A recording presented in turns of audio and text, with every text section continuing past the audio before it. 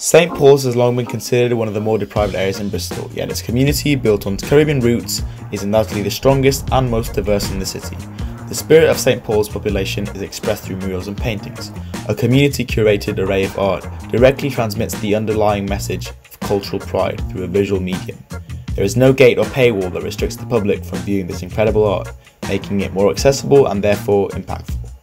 We were visiting St Paul's as outsiders, yet we were warmly spoken to and kindly guided by the residents. To understand more about street art and St Paul's community, we spoke to Trinidad-born artist Bandele Lyapo. Well, St Paul's is a kind of different kind of mix, you know. So lots of time they say St Paul's black community and stuff like that, you know. But the black people as such is a smaller fraction to, you know, the white community and who has lived here all that. And it has changed over the years. Right now it has changed like massively, yeah. It's not just St Paul's here, there's a link between, you know, Montpellier, St Paul's and Easton, that kind of movement. And it always have that kind of movement between the young white artists who do street art, lots of street art. So it's always crisscrossing from Carnival to wherever it is. So, and then the advent of Stokescroft when they started doing lots in Stokescroft. So this is a kind of middle ground, St Paul. So it really do, the street art really don't belong to St Paul's as such. But they know here is a place where you can come and express, feel free to express what it is they have to express. It's how the community was formed. It was after the war. What was left, the black community coming from Jamaica settled here with working class whites and had to build it from here.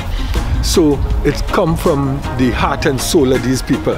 And from the outside, it was like, yeah, if you want to get something, you know, like much more relaxed in terms of being, and you know, you'll come down here because they have the carnival for you to, you know, enjoy and you feel welcome, you know. So here have been always like that, you know. So before, when I came here in '88, man, you could spray from here going straight down the, you know, because of how the place was. It ended up being more controlled because the Seven Saints. So you have those big graffiti of the people who contributed to the community. So, you know. Yeah. Bandele explained to us the role of street art in allowing people the freedom to express themselves. The art allows those not only within St Paul's but also from neighbouring areas to empathise and connect with the art and history of the area. As Bandele highlights, the St Paul's community is one that has been created and developed by the area's own residents.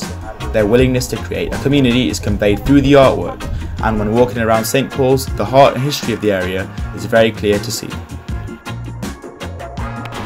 For them to be able to come and do it within the so-called black community, you know, it was open to them. It was welcome. They was welcome to come and paint. It wasn't like, hey, you, white boy, what it is you doing here? It was like, you know, all right, yes, you come and do your thing.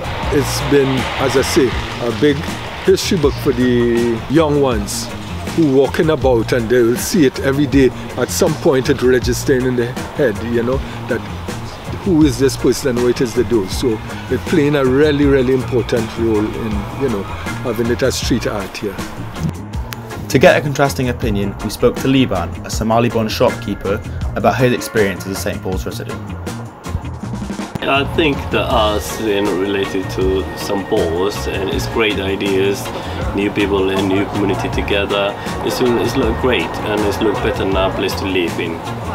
It looks good. So you would say that it's a positive thing for St Paul's then? But definitely, yes. Last few years it's changed quite much positive at the moment in St Paul's, yes. Both Bandele and Liban agree that St Paul's is now a vibrantly artistic, racially inclusive and culturally welcoming place to live.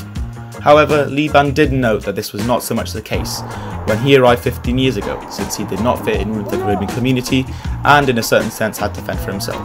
Overall, both Liban and Bandele thought that street art reflects the community's uniquely rich and warm identity, appreciating it as a form of accessible visual history, as well as holding an aesthetic value that makes for a more pleasant quality of life.